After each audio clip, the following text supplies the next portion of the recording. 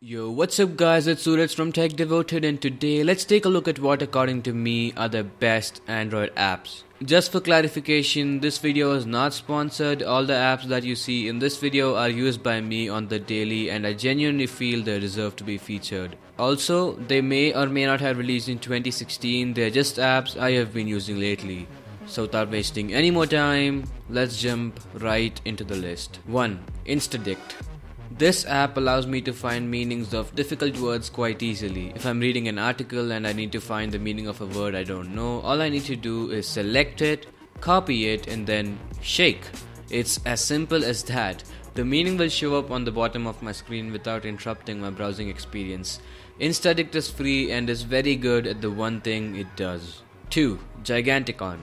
Giganticon is an app that allows you to have really big icons on your home screen for just about any app. It's purely for novelty or customization purposes, doesn't really make your life easier in any way, but if you've been wondering how your friends have been getting those giant icons on their home screen, well, now you know.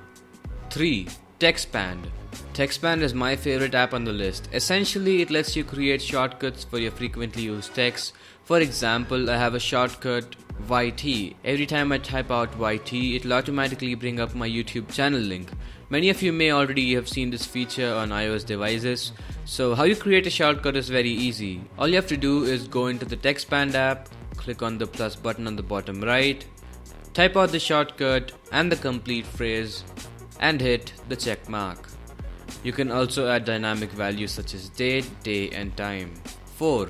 Hangar. With Hangar, you can pin app shortcuts to your notification bar. This app really made my life easier. I can now access my most frequently used apps just by sliding down the notification bar. Hangar also tracks how often you use an app and ranks them accordingly. I've got to say this app has made switching between apps a breeze. Overall, I'm just enjoying this application. 5. Real-time subscriber count.